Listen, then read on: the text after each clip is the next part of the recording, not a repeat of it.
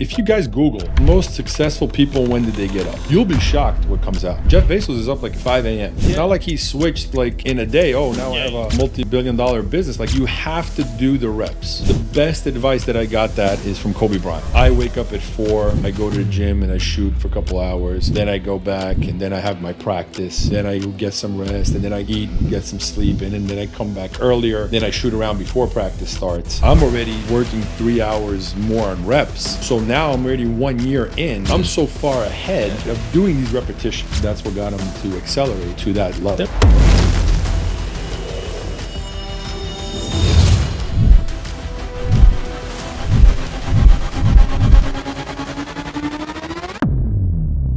I love the setup, by the way. With 5th Street, this is awesome. Thank you very well. Yeah, it's awesome. Welcome to Well Connected. I'm excited you're here. Thanks for driving from Miami. Absolutely. You know, the early mornings are nice rides, right? It's not very busy. Yeah, no traffic. No, there's no need to introduce you. Nikola, you're a great friend of mine. You're my partner in we both started Balkan Business Conference. Yeah. Great. We coach each other. We're in different businesses, but I appreciate you, man. I admire what you do. You're very successful. You're a great person. You're a good human. You help people. You connect people. It's what we do and why we're here. Yeah. So thank you for being here. Likewise. Likewise. Thanks. Again, I put my favorite suit for you. Oh. I love it, man. I want to copy it. I want to order the same one when I get back to Miami. So tell me a little bit about, like, you live in Miami now, but how did you discover Florida, United States? How did you move here? Tell me a little bit about your background, upcoming. Yeah. I think the biggest reason why I came to the States was because of basketball. Okay. Really. Basketball and TV. It's funny, but I say this to everybody because, you know, back then in Serbia, Yugoslavia, you know, before the Civil War happened, you know, we would watch these shows, and there was a show that everybody watched. I don't know, the younger generation might not know, but the Beverly Hills, like the Beverly Hills 90210 show, and everybody was Brandon like, and Dylan, exactly, and everybody was like, you know, especially in my neighborhood, in my borough in Belgrade. Brandon was playing basketball, right? Yes, they were playing basketball. Yes, he was playing basketball. Yeah. So in my borough, in Belgrade, you know, everybody was like, "This is like the life. Like, who doesn't want to go to like a school in Beverly Hills and play basketball, right?" So I think that idea started there, and then of course my basketball skills. You know, I was recruited by a lot of scouts, and then that's when I think that period when I was like in high school, there was a lot of movement of players from Europe or from the world coming to the States slowly. You know, so that's kind of how it happened. I first landed in Jersey, in New York. Sorry. And then from there, from Serbia, yeah. And then from there. No, I said sorry. Oh, sorry. So I was going to say, yeah, I mean, yeah, it was interesting. It was a big shock. It was a big shock. But, and then from there, I got an opportunity, host family, because I was young. I was 16 years old, a host family, which I'm very close to today. They're my American parents. They technically adopted me. Because I was a minor, and I moved with them in New Hampshire. So I went north to New England. That was another cultural shock to me because like I grew up in a city, you know, big city, Belgrade, you know, going to a beautiful state like New Hampshire or Maine where there's a lot of trees and a lot of big houses. I was like, you know, like I felt a little bit locked up. So I always wanted to go to a big city. And then I played high school basketball there, got recruited, and I ended up in a community college in Panama City, Florida. Wow. Yeah. So what happened was 1999. That's when the second war happened in Serbia, and I really wanted to go back, and I didn't want to stay. And your parents were back. My parents still back there. Yeah, my parents were back there, and you know there was bombs and there was crazy stuff going on, and I wanted to go back home, and I didn't know where to go. And then the guy or the agent that brought us over here, he brought a lot of players. He was like, you know, why you want to go back? You know, there's a problem. There's a war going on. Yeah. Why don't you go to Florida? And believe it or not, there's a couple of your friends are in Florida as well. And I was like, who? It was like Nash, Subotic, Jelena Stevanovic, and a couple other guys. And I was like, what are they doing in Florida? He's like, oh, I found this nice college, and they're all playing there, and they're figuring out which other colleges they want to go to. Because, you know, junior college is a 2-year program. And I was like, they're there? I'm like, how?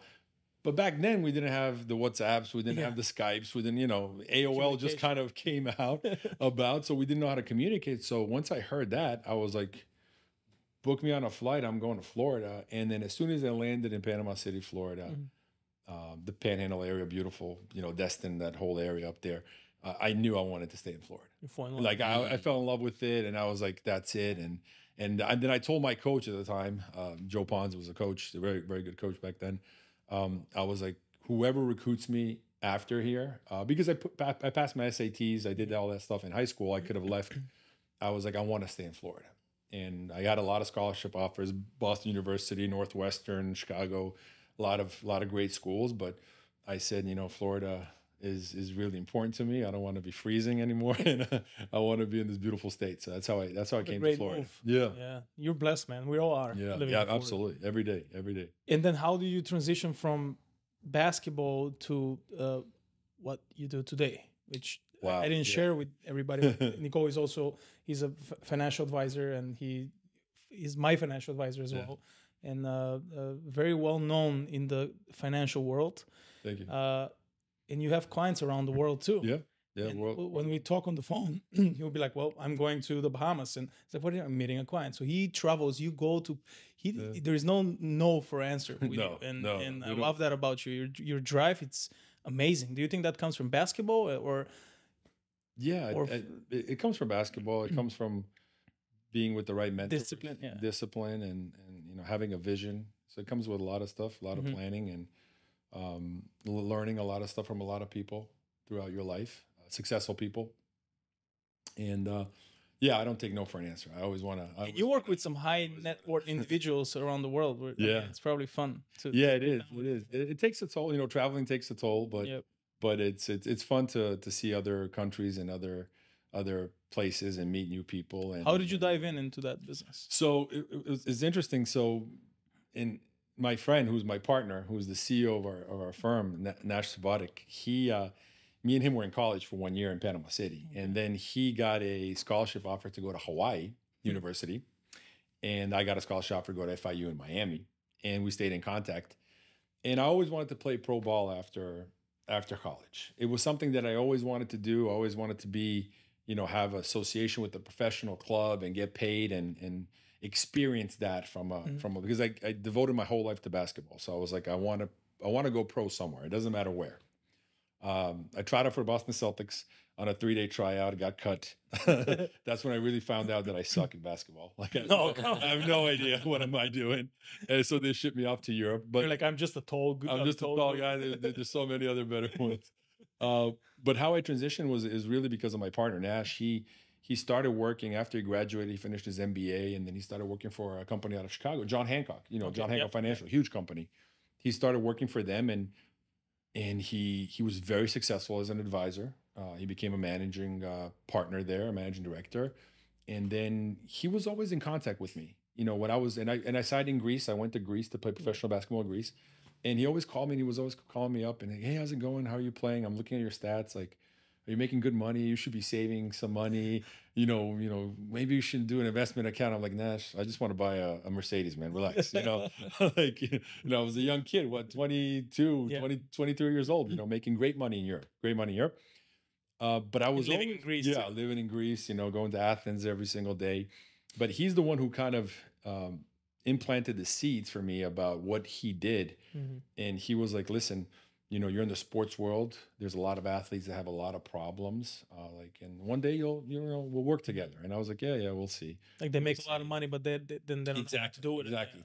And at that time, there was a couple of players that went into the NBA from Eastern Europe that we knew, and they made amazing contracts. They were in the NBA. And then after a couple of years, some of them got hurt. Some issues happened. Divorces. Marriages, fall apart, careers over, no money. So I was always fascinated and shocked at the same time of how do athletes, or how does this wealth created here, and then all of a sudden how you can lose it, right? If you don't plan it the right way. So I was always interested in that, and I was always interested in the markets and how is wealth built. So that got me an interest with it, and speaking with my partner Nash for years, and him explaining how is the business, and he was like, I think it's a great fit for you. You should try it. I mean, listen, you know a lot of people, you love to help people out. And listen, if we can help them grow their assets and help them protect themselves, like it's a win-win situation for everybody, right? Yeah. So that's kind of how that whole financial situation started. It's a mix of sports, a mix of meeting also entrepreneurs. I met a lot of people, a lot of entrepreneurs through those years of playing professional basketball. Yeah. You know, that were big fans, that were sponsors, that wanted to come to games, wanted to show support. So, you know, speaking with them and diving into their conversations of how they made it as professionals, you know, or as entrepreneurs, like what were the struggles, that always got me more and more interested in learning more about business and about wealth. The more you know about your clients, the better you can help them with their investments. Yes, absolutely. And what they do. Absolutely. And it's not that the sport, it's not that they don't have the knowledge, they don't have the time because they're practicing all the time. They don't have the time to educate themselves how to invest the money. Absolutely. So that's where you come from. And absolutely. So do you think a big part of your clients is in the sport world or as a clientele, or you have diversification? We have, you know, we have a sports and entertainment division in our firm because we come from a sports background. Nice. The majority of the partners of our firm are former athletes of some kind, either NCAA or overseas athletes. So we have that communication with athletes, and it's great. But I think the biggest portfolio of our clients are business owners, entrepreneurs, really.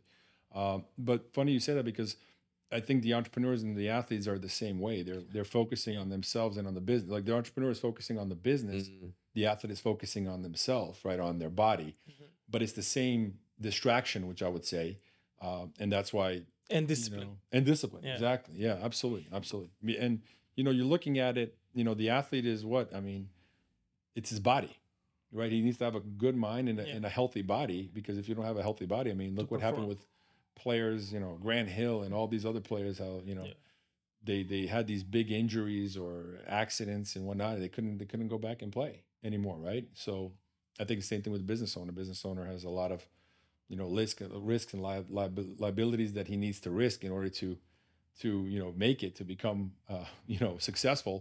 So it's the same. It's kind of like a little bit the same. Well, how many of you guys have a life insurance? Nope. In our 20s. Listen, you're lucky you're sitting here with Nikola, because this he can save you. And I'm kidding. I mean, it's not like I'm not promoting him. Yeah. I'm just saying something that I wish I knew when I was in my 20s, and I could start this. You know, we call it. Have you heard of the Rockefeller system of you know, investing and saving, and they call it the Rockefeller system, right? Of life insurance, creating your own bank. See, these are things. This is a thing that nobody talks about, and you have to be at the right circle and the right table to kind of learn about that. And now, you know, we have Nicole. I hope you can share a little bit, because I'm doing that with him, and I think it's such a great benefit, especially if something happens to me and I cannot do what I do. I'm covered and my family is covered. So it's very important. And it's a full term. I mean, it's probably a full podcast conversation, but I think it's very important for especially younger people to start at as young as you can to invest in your own full term life insurance. I think that's one step. There's a lot more stuff going to it, but it's definitely part of the puzzle.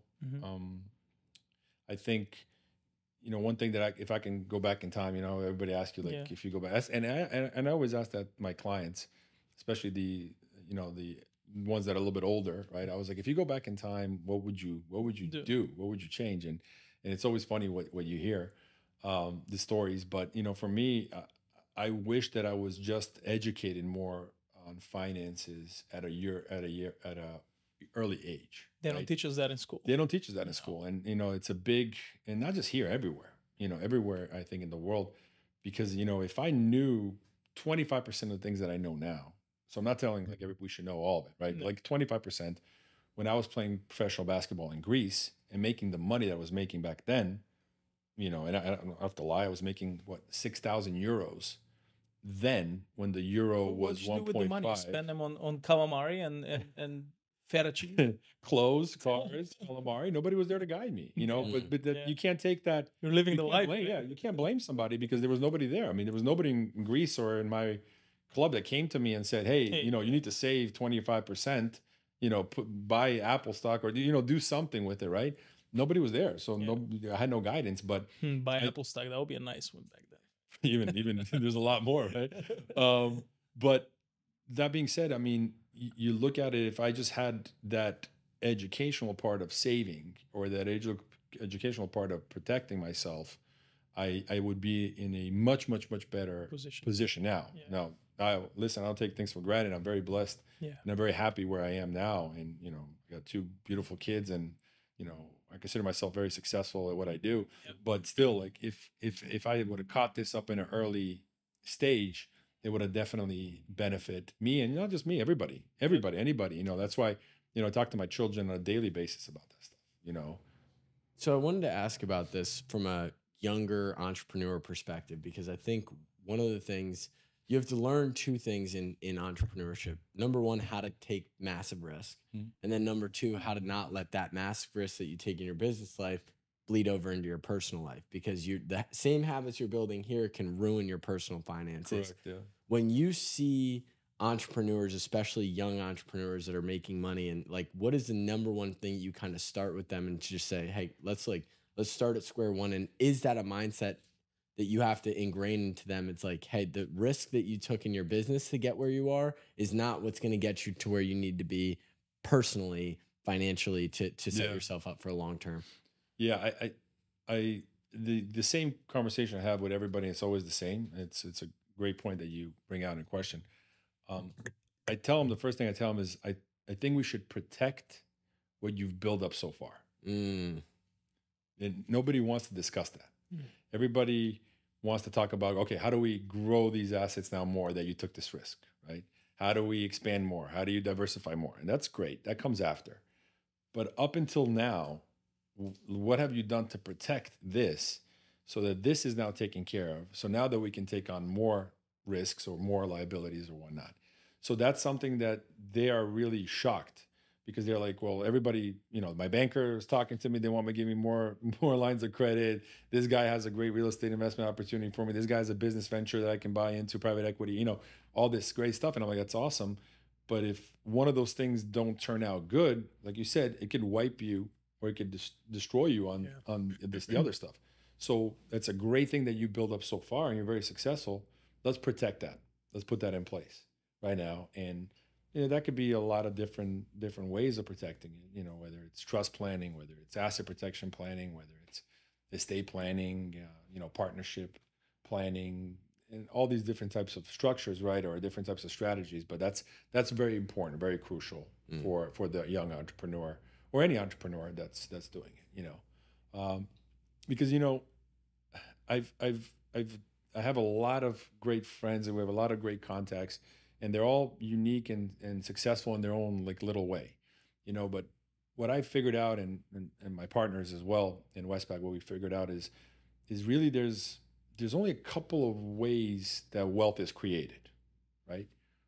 And this is what I educate. I educate a lot of children and my especially my kids and younger people that are in my community, surrounded by our Eastern European community, is I think the biggest return that somebody can get is their business.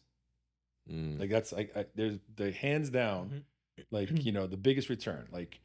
And they ask me well, why do you say that? I'm like, well, it's very simple.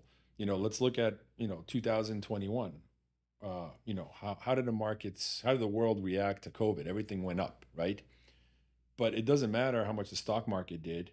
The business owners that I know, they doubled or tripled their revenue. They did better. They did better, right? So we can't compete with that, right? So I think the number 1 place is the business owner, right? If somebody went to Bill Gates before his company went public and said, no, Bill, you should invest in, this real estate or do that, not in your company. Bill wouldn't make out. In his company. Right. He was right. So I think the business is the number 1 place. The second place where I've noticed personally from my clients and speaking with successful people is land. I think real estate and land is that huge opportunity to build wealth, right? So you're talking about, it's a limited number too. Limited number, right? So you talked about Miami, we talked about Naples. If I were to ask you guys 15, 20 years from now, before that development happened, what was here? People will probably laugh, whoever bought it there. Same as Wynwood in Miami. Oh, right. Wynwood in Miami, Design District in Miami, all these areas, Doral. Even, people that know Miami, Doral area. When I went to college, Doral, it was a farms. Literally, it was farms. Now Doral is, you can't touch it, right?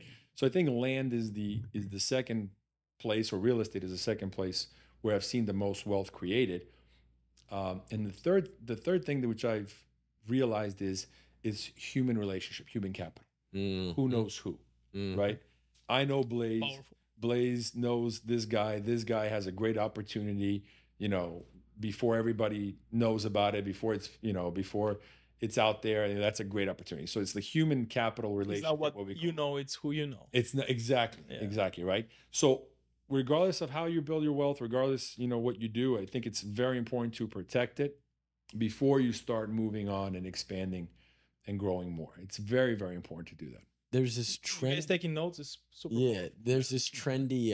It's funny because people in their 20s, it's very trendy, passive income, and everybody wants to talk about how do we build passive income and how do we build wealth through passive income. And I think it's funny because what you just said and what every mentor that's ever told me is the investment that will do the best, no matter what, that will outperform anything else that you do is what you own and operate. It's just the truth. It's what will grow the most. And one of the things that I've learned a lot from Blaze is focus. If you just focus on doing what you do and being a superhero in what you do, that will help transform you into you'll be able to grow and you'll be able to build wealth. But my question, especially transitioning out of basketball, how did you take your work ethic and what you did and build it in as a competitive advantage in the financial advisor world? It starts with what Blaze said. It's the discipline. I think playing any type of sport or being active, you have to hold yourself very accountable, right? I'm the type of person that I love team sports. Like I tried tennis as a kid. You know, what else is out there? You know, like probably tennis only, ping pong, right, or something.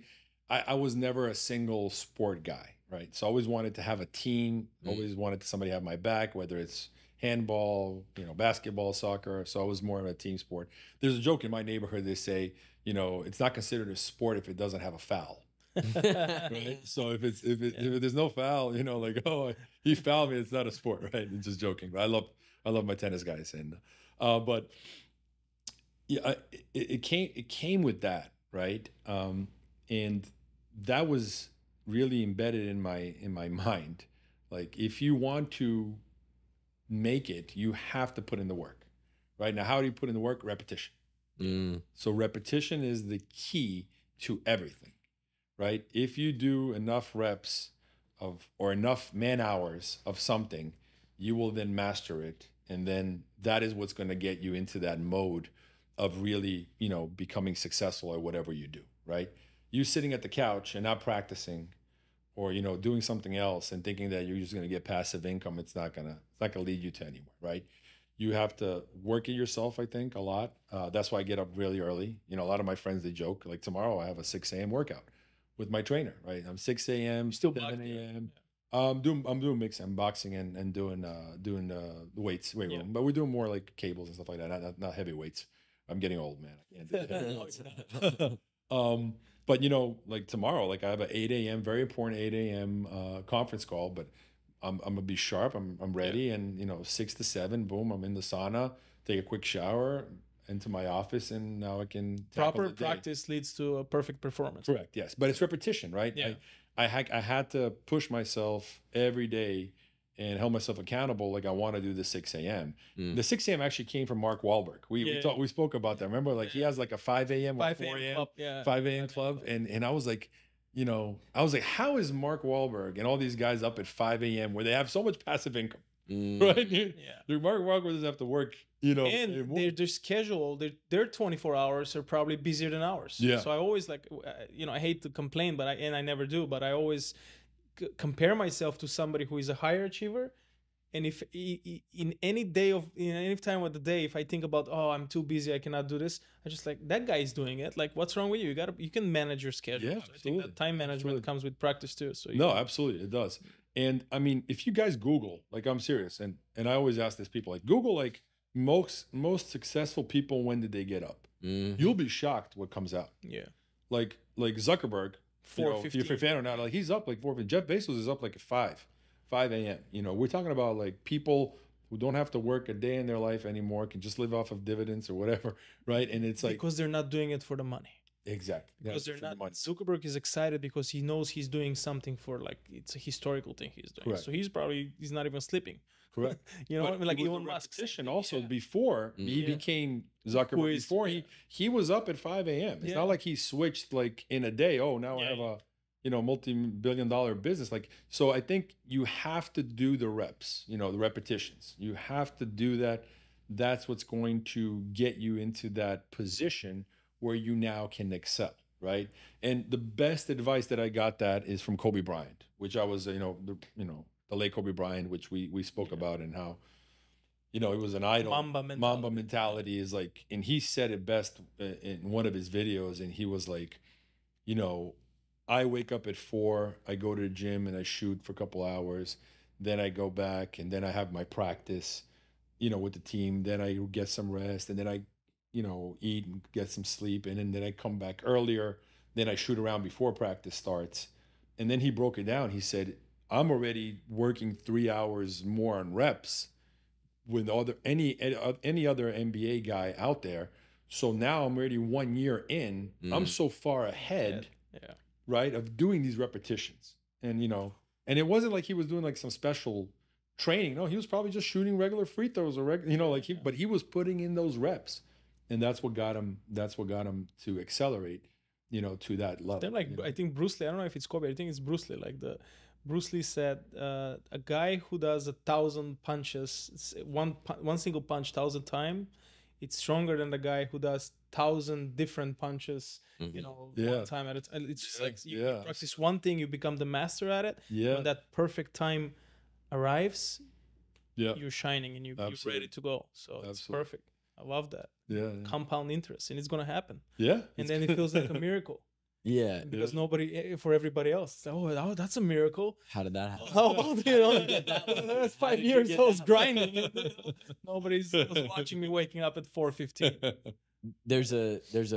We talked about this yesterday, but we talk about it all the time, and it's being process oriented over outcome oriented. Yeah. And that's one of the things that plagues a lot of people in their 20s is they're outcome oriented. How can I make money? How can I do this? How can I do this?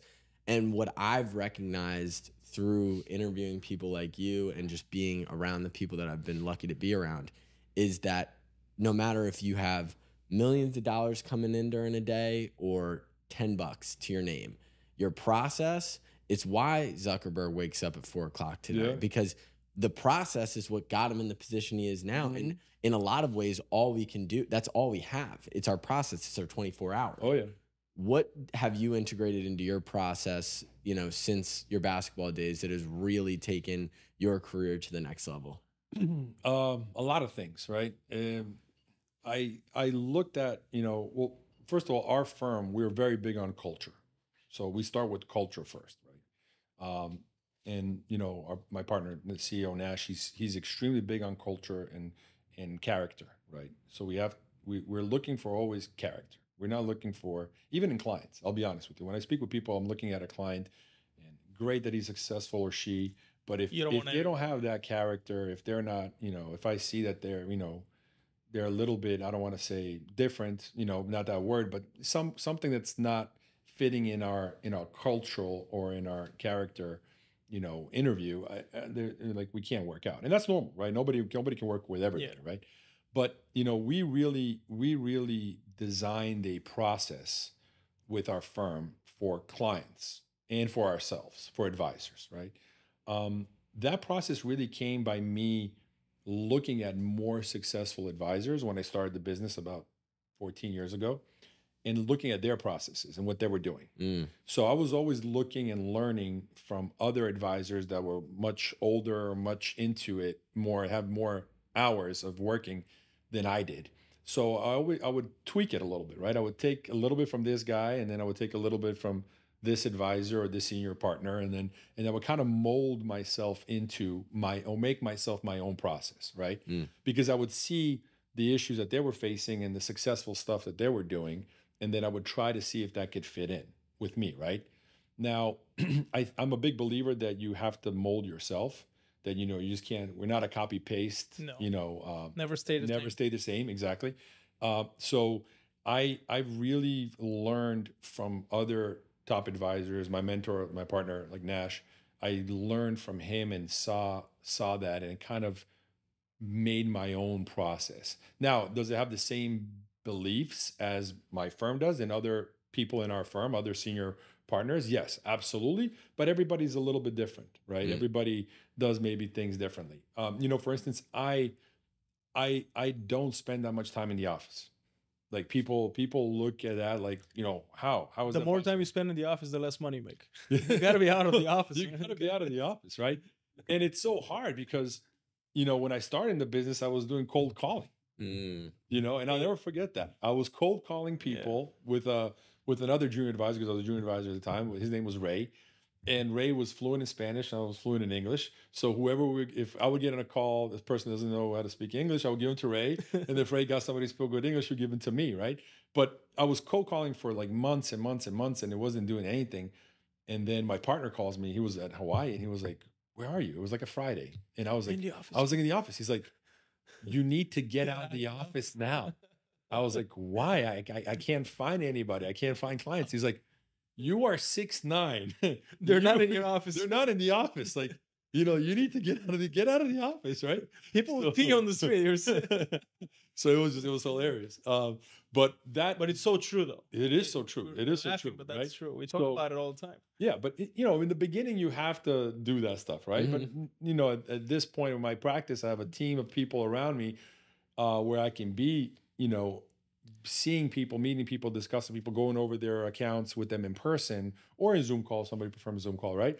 But I molded myself really to that type of advisor approach where I really want to be face to face with people like that, and that shows, I think, a big seriousness, right? Like for instance, I have to go to New York next week to meet a person which I never met, and I don't know if business is going to go. If we're going to do any business or not, but I'm going to fly to New York and I'm going to sit down with them. I'm going to shake his hand and I'm going to tell him, like, listen, this is who I am. This is what we do. And, thanks for the introduction through so-and-so, but this is how serious we are when I'm going to go to New York and meet you in person instead of picking up a phone call and telling you what we do over the phone. You move a lot, right? Better. I know you do. So, yeah. So that's up in the air. Always up in the air. Yeah. So yeah, that's really how my process is. How many financial guys you guys know they're going to get in a plane and come meet you as a client? They call you on the phone. Somebody from Wells Fargo, you don't even know who. It's true. That's true. Never trust your money with somebody on the phone. You don't know who they are. Meet them in person. But what you're talking about is a super interesting concept that is lost again on most people trying to build businesses in their 20s. Is they try to. My favorite quote by the founder of Airbnb is "Do the unscalable." Do the unscalable. And do the unscalable, and don't think about how are you going to make this scalable. Like in our business, it's the same exact thing. It's continue to do the unscalable because somehow, some way, you're going to make it work. Yeah. And you're going to be able to take that process and make it scalable so that you can continue to do what you need to do. But so many people want to get out of the flying to New York. They want to streamline processes. They want to make things efficient. From at least what I've seen from the relationship that I've had with Blaze is that not going to work. It's just, it's not going to bode long-term success because everybody can be a one-hit wonder. Yeah. And that was going to be my next question. It's like, you've been in the industry for at least 15 to 20 years. Yeah. How does one prepare for a 15-year run, especially in something that is so volatile like the financial markets? Planning.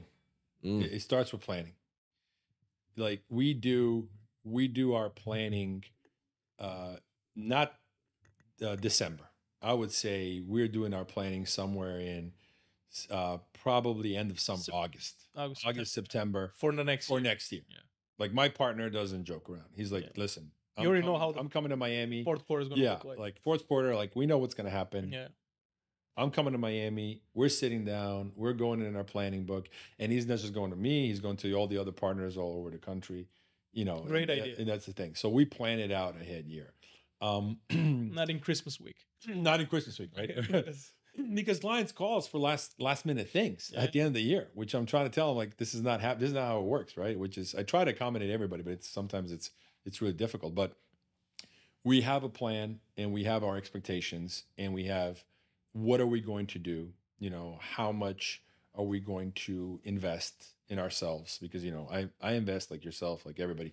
You need to reinvest back into your business. And who's your business? It's yourself, right? You reinvested back into your business so much, into yourself. I mean, look when you started, you still do every day, right? So there's a budget for that. There's planning for that. You know, what are the new markets that we're gonna tap into? You know, when I say markets, those are people in the same industry, right? Whether they can be doctors, whether they're going to be lawyers, whether they're going to be CPAs, whether they're athletes, right?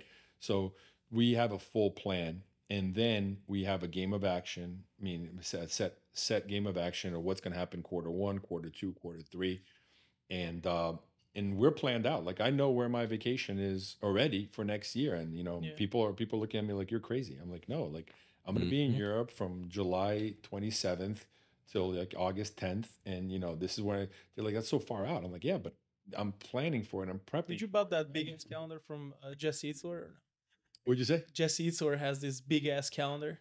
Oh no, I didn't meet Jesse. Yeah, I met Jesse. Great guy. You did? Yeah, great guy. I love great Jesse. Guy, great guy. No, I know the calendar. I didn't buy it, but we use it. It's great. It's awesome. great. Yeah, Jesse's awesome. Jesse's the man. He came to our company and gave a a speech a couple of years ago. Real nice guy. But yeah, if you do the planning the right way, you know, then if unexpected things happen, then you won't be surprised, right? That's our whole motto is like, listen, if I plan for the worst and something like that happens, like a market corrects itself or something happens, you know, with the economic situation worldwide, like we won't be surprised, really.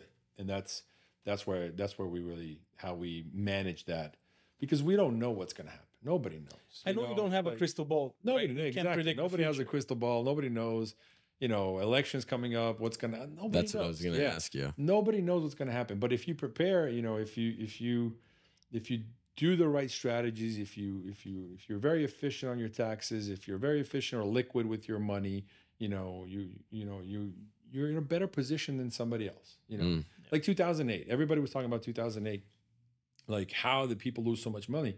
Well, you got to remember, in 2008, a lot of people had a lot of money in their retirement accounts. That's when the 401ks were up and running. So everybody was dumping everything that they had in the 401ks. They were dumping money into, you know, these other funds and whatnot. And you know, when you have all your money tied up in one thing and something happens, you're exposed to much more risk, you know? When you have 5 things going on for you, 5 different strategies, 5 different, I would say, goals, then if something happens, guess what? Something is going to go down, but something is going to go up. The other 3 is going you'll be able to balance it out. And that's where diversification comes in. That's a different story. But, you know, planning is very important. And that's what we do for our clients. And I'm not here to promote myself or to practice, but in general, if you're very serious about your business and very serious about you growing, you know, and becoming wealthy, like you have to plan everything a year in advance, right? You have to know your budgets. You have to do the research. You have to take in consideration if this month is going to be bad. You know, like we speak a lot with the trucking industry. We have a lot of clients that are in the trucking industry, and I always ask them this. I was like, do you guys have like a bad month? Bad month, really? And then someone was like, no, I don't have it. And then some of them were like, yeah. Like, you know, like January, February are like the worst months, or like somebody tells me like May is like a worst month. And I'm like, that's interesting. Like, why isn't everybody telling me that May is a worst month? And they're like, I don't know. But, you know, for us, like, I know now, like I need to like double the work. I need to find more whatever drivers or something, right, for May, or more trucks, because I need to make up for that, right? So those are the ones that are really successful. Those are the ones that are gonna always thrive and grow because they plan it. They know what's happening. They know exactly. What's gonna happen. Exactly. You can almost predict which month's going to be better than the other one, so you can exactly do things to, you know, help the business grow. Yeah. They're saying that 2024 is the year of chaos. That's what everybody is dubbing this year. What are you guys? Obviously, you don't know what's going to happen. What's your worst case scenario for this year in terms of like, what do you look at and say like, this is worst case scenario, this is what we're prepped for, you know? And obviously you hope that that doesn't happen. Yeah. It's a great question, and I get it asked all the time. Um, I think what this year is I think everybody in general, we just have to be very conscious of what's going on, number one. And I think that people should be, people should really, really, really not, I don't want to say follow the news that much, but we shouldn't be put in a position to make explosive decisions about anything, right? Because there's so much things that need to happen still this year that haven't happened in order for you to do that. But with us, we're always going to be in a position of we have this for this type of situation and we have this for a different type of situation, right? So with any of my clients or with anybody that I'm speaking, I'm always telling them we're not going into this with one strategy. We're going into this with 5 strategies because I really don't know what is going to happen. But I will tell you this. If one thing goes up, the other thing goes down and vice versa, right? So if you were put in that type of situation, then it's much, much easier for us to now make adjustments if things really go chaotic, right? If things really go chaotic, right? If, if we know scenario A is going to happen, right? The markets are falling down, or what are we going to do, right? If interest rates keep rising up, what are we going to do, right? So we have always different scenarios and different approaches to things, but it starts with really establishing much more than one strategy or even 2. It's really that's what's really going to buffer those issues. Well, if the market corrects, or we like to say if the market goes down, right? It's when you buy. And a lot of our clients, and I think a lot of your clients, they should not panic, because that creates an opportunity for them, because they're already wealthy. They have the money. If it goes down, buy more. Just buy more. And I think I will never sell. Even if, seriously, we talk about this all the time. Like, why would you? First of all, don't put some money in the stock market if that's your only money you have. And if it goes down, you're going to panic. You're going to take the money out. That's it. You're never going to recover. But if you have 20% of your money and you can afford to lose that, put it in the stock market. Absolutely. And then, if it goes down, buy some more and don't panic. That's simple as I can, I guess, understand it. And that's how I'm doing. And no, absolutely. Absolutely. I know it's more complicated than that, and the way you guys set up your things, but don't sell. I don't know. For 20-year-olds that aren't lucky enough to have a financial advisor like you, especially in this year of chaos, what are the very simple, what are the things that they should look at in terms of whether it's S&P, just simple numbers that will tell them not maybe the whole picture, but just some version of the picture of what's going on? I think for anybody that's young and starting, well, it doesn't matter young, but let's just you said somebody that's young. I think you should have three buckets, or 3 strategies. Okay. You have a reserve, which we call like a cash flow reserve bucket, where I believe that you should have at least 3 to 6 months of your household expenses, or your salary inflow, right, or your earnings inflow into that bucket, and that bucket should be somewhere safe, whether it's treasuries or whatever, something safe, right? Then you should have something that is maybe a midterm bucket, maybe I would say maybe a 1 to 5 year play to do something with that. And then you should have a third bucket that is somewhere for much, much more longer, right? Something that's 10 years out, 15 years out, right? So first establishing that, and then establishing, I think, a systematic way of saving. Because people don't save enough. They don't know how to. They exactly. There's if you Google this, it'll just they overspend. They spend more than they can afford. Whatever they do, they don't save enough, right? Yeah. But it's how do you save? Well, okay, we take a look at your cash flow, do a budget. Many times I've spoken with doctors and with successful people. I was like, what is your budget? They go, I have no idea. And I'm like, wow. I was like, you're missing out on that cash flow analysis. And that's what we do. We do cash flow analysis. We do asset analysis, liability analysis, protection analysis. So those are things that we do, even though we don't get compensated for it. But it's important that a client knows, hey, this is how much money is going there. And I had one client that he was just like Amazon, Amazon, Amazon. Like it was like thousands and thousands of dollars on Amazon. And I was like, do you know that you're spending X amount of money on Amazon? He goes, oh, I didn't know. That was like my daughter, like on the account. And it was like thousands of dollars. I mean, he's not going to get mad at her, but I think he was just going to be like, hey, what's going on? Like use the corporate card or something like that, right? Instead of, but what I'm saying is like that. So establishing those strategies, right, for the short term, midterm, and the long term, and then saving, figuring out how your cash flow is most efficient, and then directing it into those buckets. That is I think would be the biggest start, right? Because number one, we've eliminated the fear of not having money in a reserve. That's the number one problem, right? So, hey, if something happens, I don't get this job, I don't get this commission if I'm in a commission-based business, like at least I have 3 to 6 months of now money, which I can, continue to work, and then I'll receive that income, right? And then the second bucket is right there for you to kind of save, but it's in a plan. I usually call those plans real estate plans. Like, somebody like a young couple that comes to me and says, they just got out of medical school, they want to become doctors already, like, and then I was like, they want to buy a house, right? First thing, I'm like, great, it's a 5-year plan. Like, let's save 5 years. Let's not rush into it. Save 5 years. I'll put you in contact with the right people, and then, we'll save there. And the third bucket is for something further down the road. Because if we don't approach those three things, we're going to miss out on time. Time is going to go by so quickly that by the time, if we don't do those three strategies or those three principles of savings, start the better. Exactly. Because, I mean, the most expensive asset that we have is time. 100%.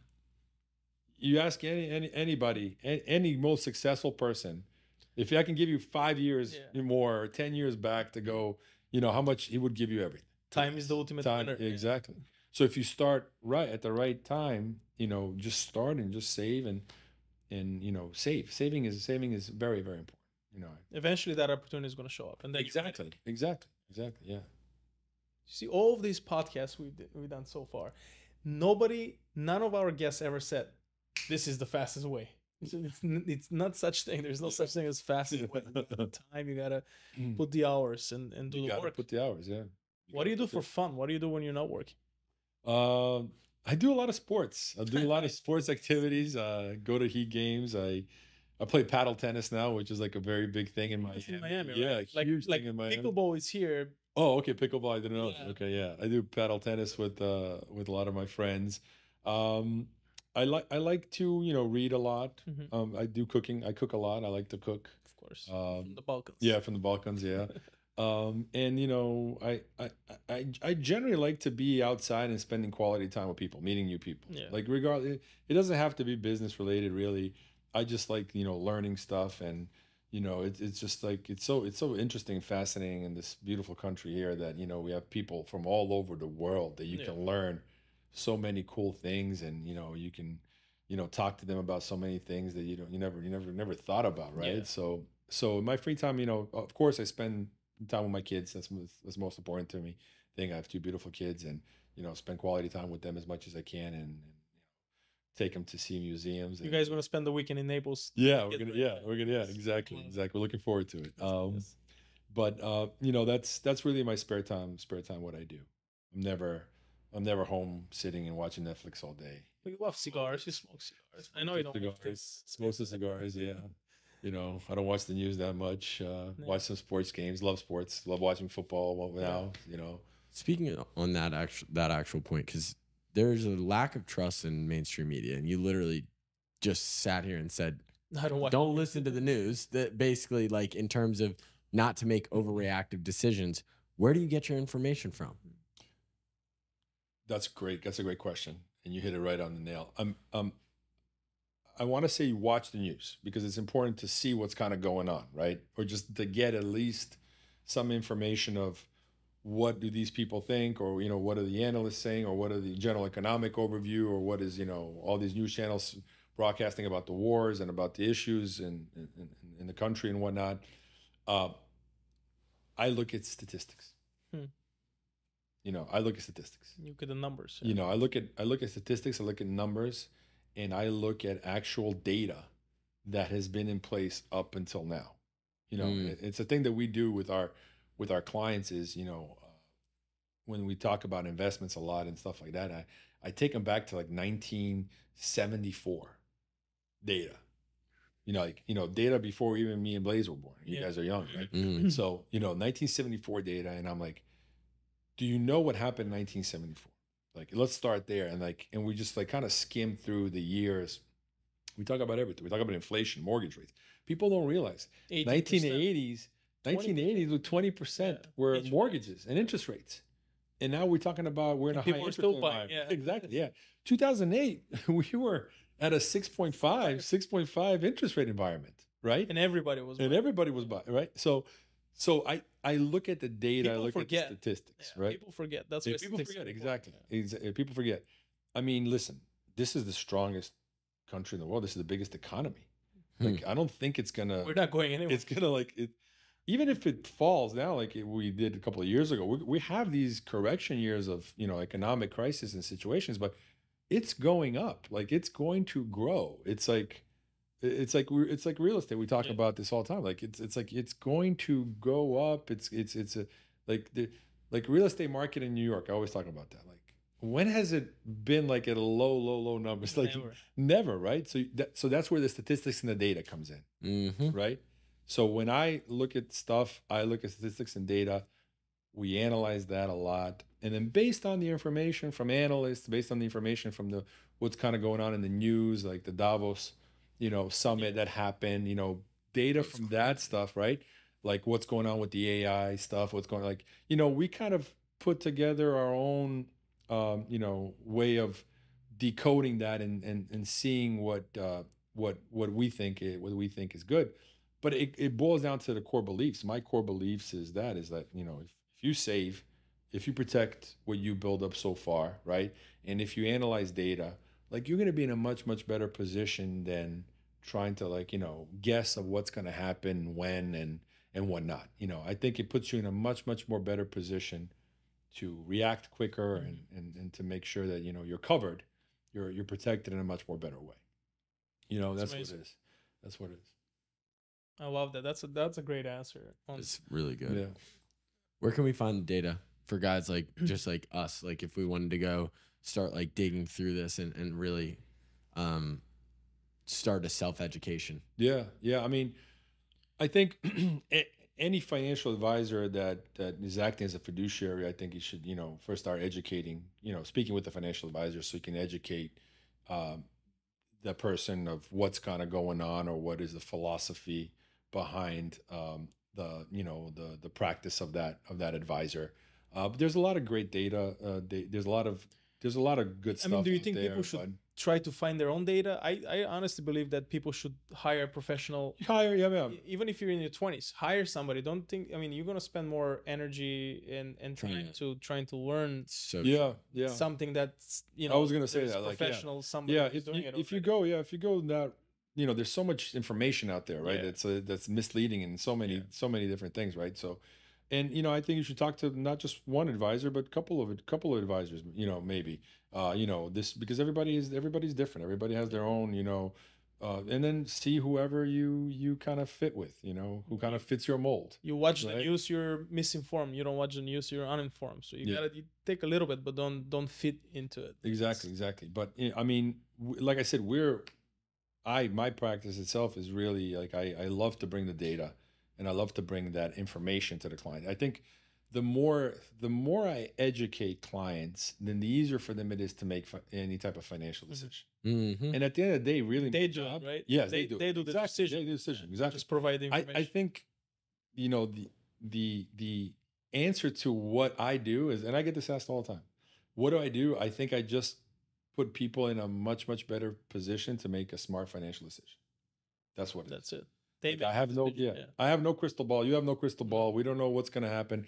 But if I educate you enough on, you know, asset protection, taxes, estate planning, all this stuff, right? You'll make a better decision, and then you'll know, you know, how to take that and now run with it. But to go back to Jamie's question earlier, you know what? I don't buy into that fear factor. I think they do it like there's purpose behind it too, and fear sells. Yeah. So I don't think the market's gonna, even if it corrects a little bit. I'm really that guy who always believes in that the better things will happen rather than the worst things. Yeah. So I always look at the bright side than the negative. You know, I'm ready, I'm protected, as you said, for if really something happens.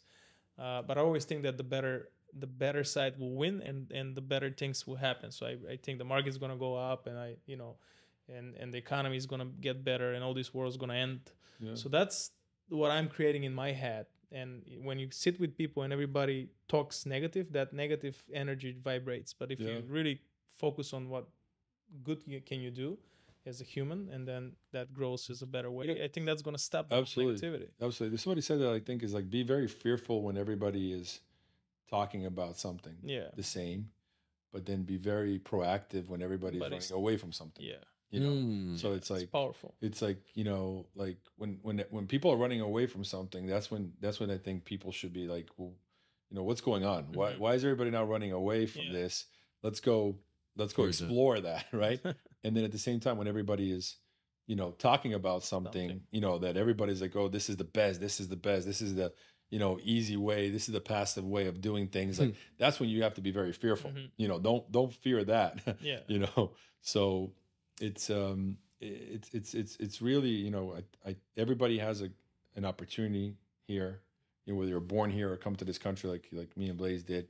And I think that with that educational piece, and if you surround yourself with the right people and the people that want good for you, like, I think it's very important that you surround yourself, like a very, very successful client of mine, I don't want to name names, but a very successful client of mine from Miami told me, he says, listen, show me your friends and I'll show you your future. I love that. He goes, it's very simple. If you're sitting around with the guys in the coffee place for 4 hours a day that don't have a vision, that just talking about, oh, I wish I have that Rolls Royce, I wish I had that private airplane. And look at that guy. Like, I'm going to show you your future. You're going to be at that coffee place in 5 years from now. Nothing's going to change, right? So we're creatures of habit, and it's hard. It's so easy to understand that and just to do it and change. But a lot of people don't do it because we're creatures of habit. Oh, I like sitting in the coffee shop for 3 hours. I like watching Netflix. Well, guess what? Your life's not going to change. Yeah. Financial's not going to change. Your bank account's going to stay empty if you don't do the things you're supposed to do. Absolutely. As a human being. And it's so easy, and still we don't see it every day. Can you imagine a world where everybody is very driven and ambition? Everybody has an ambition to do better and be a better person. Yeah, that's utopia out there. Yeah. that is. But I mean, look at you. You surround yourself. We're getting close in Naples to. Oh yeah, Naples. Naples is the place. I love Naples. Why choose? I believe in that. As you said, Nikola, the time is the most expensive currency that you can. You can never get. You can never go back in time and try to change something. So I'm very careful who I spend my time with. Yes. Very, very careful. Yeah. Very careful.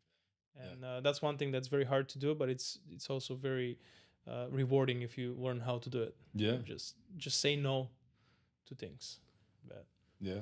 I wanted to ask you, as somebody who's also in a service-based business, having hard conversations is like, I can imagine, especially when you're talking about millions of dollars in portfolios, conversations can get tough, and there's always conflict that you have to go through. What have you learned over the years of having really hard conversations, and how do you manage that kind of, especially when the unexpected thing happens, or stuff outside of your control? Be much more proactive before things happen. Yeah. In a sense of, hey, if I have to sit down with the client and I'm just using examples like 2021, when it was a bad year, right? If I'm sitting down with the client in 2001 at the end of the year, seeing how things are going along economy-wise, inflation-wise, business issue-wise, right? All this stuff, like, I don't want to wait until the end of the year to sit down with them. Like, I want to prep him or her way before of what we're talking about, how are the numbers looking into. It's not looking, good, and they're telling me the same thing. My business is not looking good, right? So we don't want to wait until the end and then have a meeting, because it becomes a very big emotional you know, roller coaster ride with everybody, you know, with the clients and with ourselves. So be much more proactive, telling them, hey, this is what's going on. I know that we're going to meet in May. You know, I know we'll meet in June, because I like to meet halftime. You know, I have some clients that I meet quarterly, and I have some clients that I meet halftime. Semi-annually, and then I meet some from annually, right? And I really, I always give them the option, like, how much do you want me to reach out to you? Like, I don't want to bother you. I know you have a successful, you know, career and traveling and spending time with the family. Like, I don't want to call you every single week, right? You let me know, and then they tell me, right?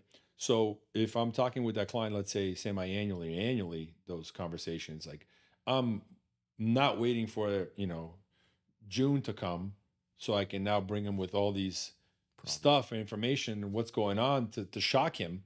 I'm already talking to him, you know, every like couple of months before that, telling him, hey, this is what's going on. So it's a much proactive, or you need to be much more proactive. You can't wait and ignore issues.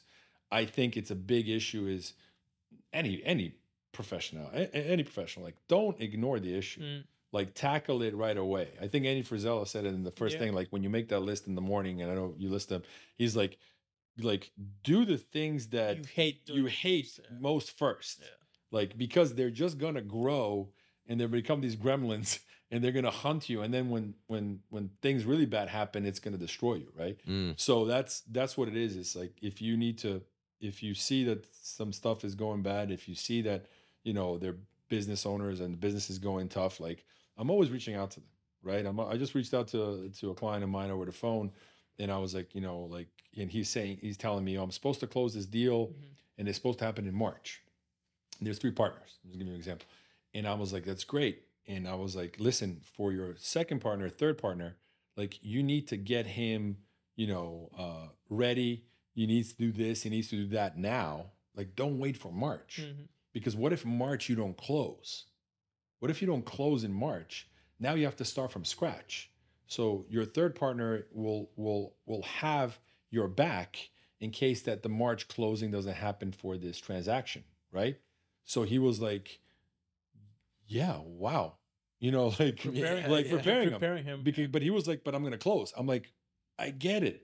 And I want you to close. But what if March doesn't happen, and now we're into summer, you know, what's going to happen? Then you have to start fresh. So you're going to lose another 3 months before you close again, right? So start now, doing this stuff, doing the legwork now, and then you'll be less surprised, and then, you know, emotions will be much different. And honesty, you got to be honest. You know, any work that you do, you know, you got to be honest. You know, like Blaze, you know, Blaze is a huge real estate guy. Like, I trust his expertise. Like if I'm doing a transaction with Blaze, and if I'm buying real estate, like, I'm not going to doubt his, you know, his experience and his knowledge. I'm just going to tell him, like flat out, like, tell me, what would you do? Would you do this, right? Would you do this way or not? You know, what do you think? Is this a good thing? Is this not, right? And so I'm laying the groundwork so that, you know, it's much easier for me to do that, right? So that's where it comes, like, being honest. Like, Blaze will be honest to me. I know I'll be honest, and I'm honest to all my clients. You know, I tell them, like, listen, I'm being honest with you. If we do this, this is what's going to happen. If you do that, this is what's going to happen. When you tell the truth, when you tell the truth, you don't have to remember what you said. Exactly. So then you're just free spirit. Honesty is the honesty, right? Yeah. Honesty, right? Honesty. I mean, you know, it's like, imagine Blaze doesn't own any real estate, but he's selling real estate. Like, how would that, you know, like, and I look at that for myself, right? How can I advise an investor if I'm not an investor myself? Exactly, right? Like, how can I advise some of my clients to do something if I don't do that? Yep. Right? So, you know, you can't lie. You can't lie, and you can't, there's no shortcuts around that. And just you got to be proactive with your clients. You got to be very proactive, and always reach out to them, always. And it's hard, you know. Like, we have over 40,000 clients in our firm. So our firm, we have close to 350 advisors, you know, nationwide firm, and we have over 40,000 clients. So you can imagine how difficult it is. Now, you know, and, you know, sometimes I slip as well. Like, I forget to call this guy, but if, you know, I forget, but then, you know, you got to make it up. Like, I can't ignore it.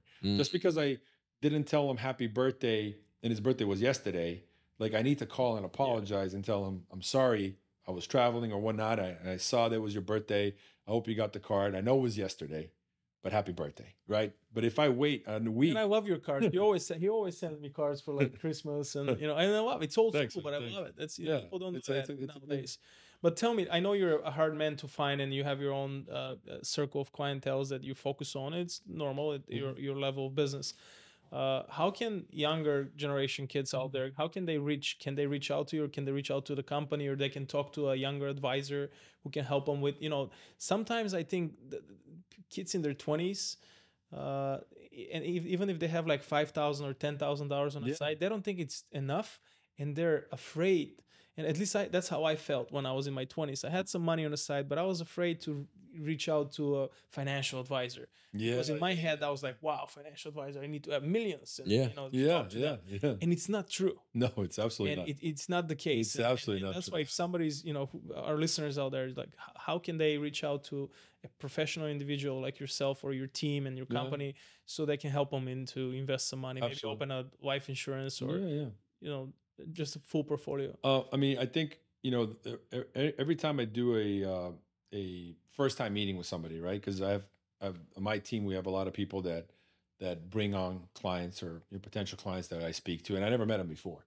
So the first thing I always ask them is, have you looked us up online? Have you done research on us? Right? I'm just curious. I'm just curious from that perspective.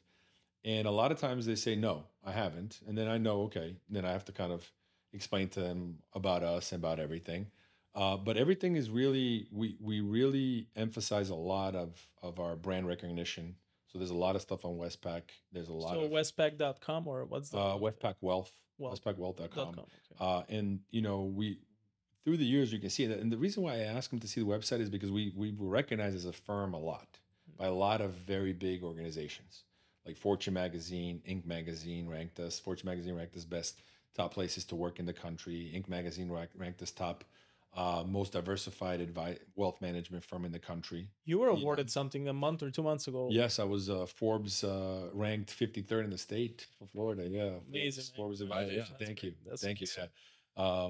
Of course, my partner's like, we gotta get you 25th now. Of course. I'm like, listen, Eastern European guy coming to Florida ranked 53rd. I'll take it any day of the week. I love it, man. But thank you for that. So there's stuff about us online. So I think whoever wants to reach out to anybody, not just us, but anybody, do the research on that firm. Do the research on what do they do. I was not an easy client. Nobody asks a lot of questions. Nobody's easy client. Nobody, and it's great. I was like, these guys want to kill me. I'm asking all these questions. No.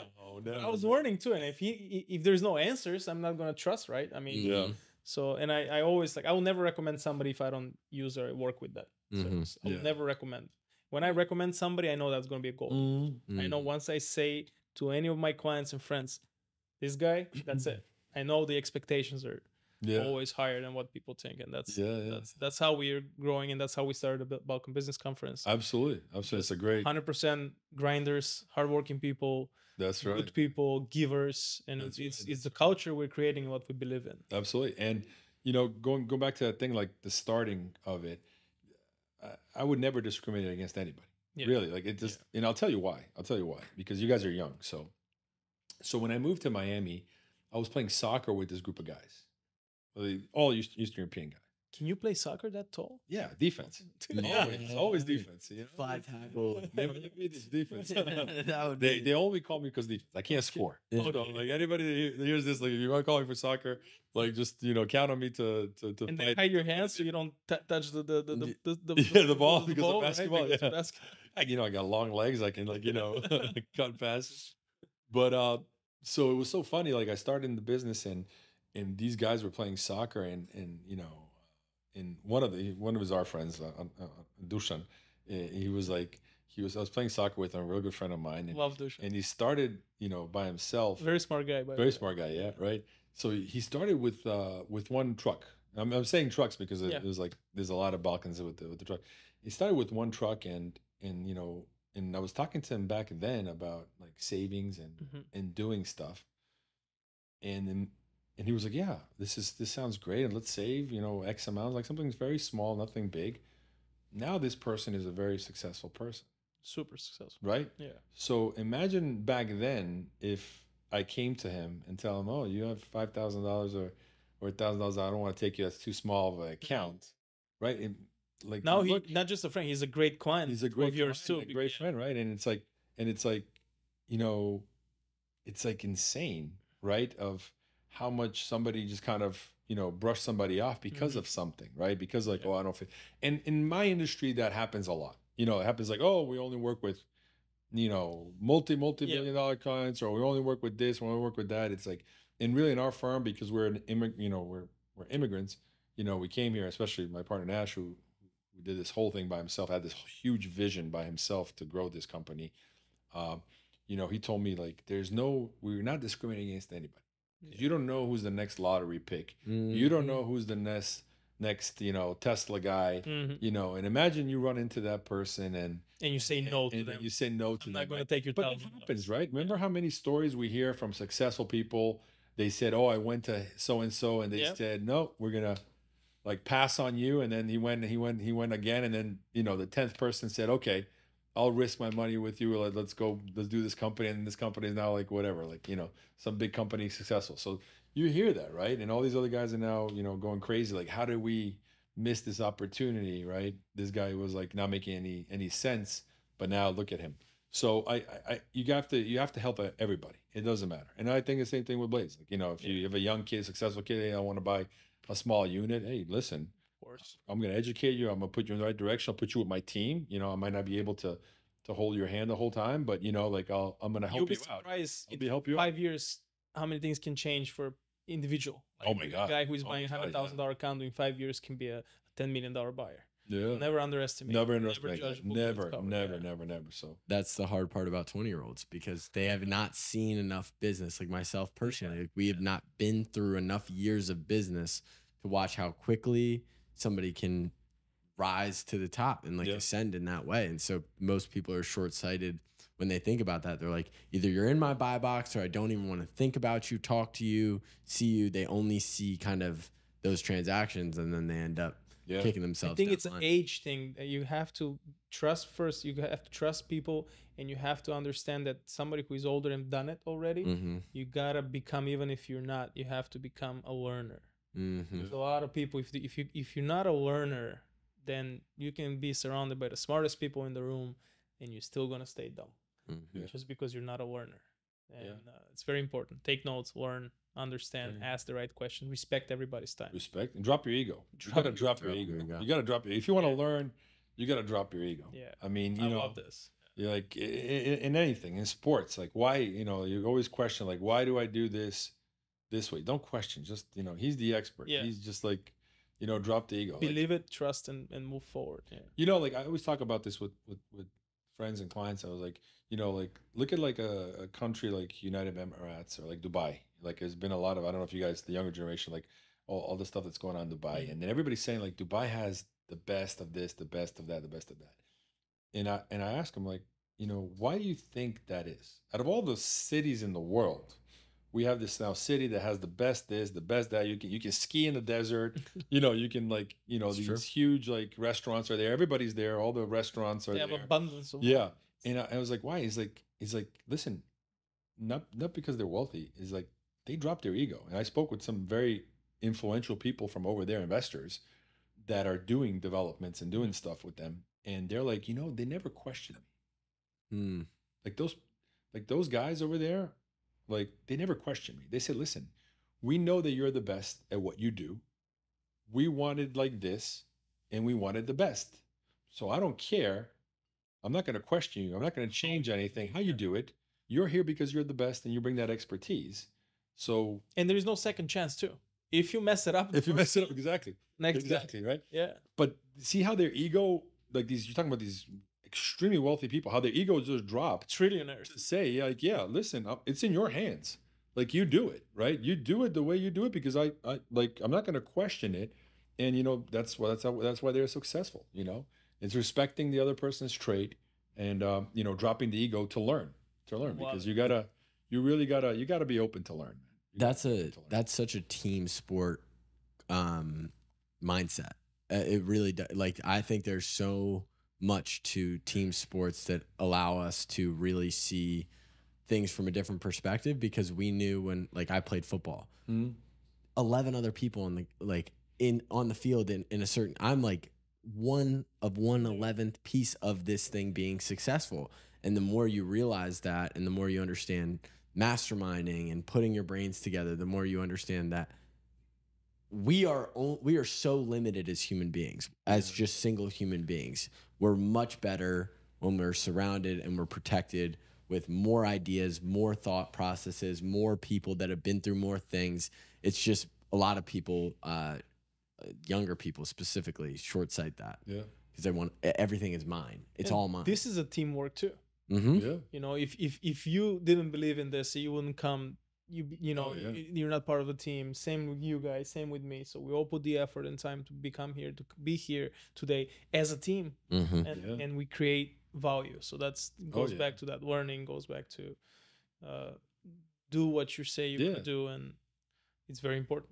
Very important. Yeah, and I learned so much from you. You know, like it's like every day. It's like every day. You know, we you know, you pick your brain, I pick my brain, I'll pick your brain. You know, we're picking each other's brain and taking all that information up and processing it in, and you know, and it's all interaction with the right people and learning and sharing.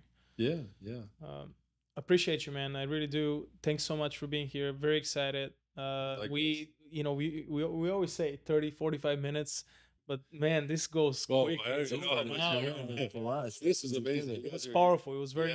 Thank you for having me. I watched the other ones. They're a very good job, and anything I can do to help out. But you guys are doing great, and it's awesome, man. It's awesome. Very educational for the other guests that you have. Thank you for the knowledge as well, and sharing with everybody out there. Always. We don't charge. We don't ask.